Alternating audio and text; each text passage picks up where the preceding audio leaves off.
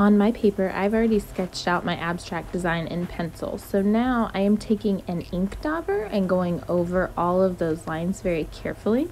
You do not need to squeeze the ink dauber.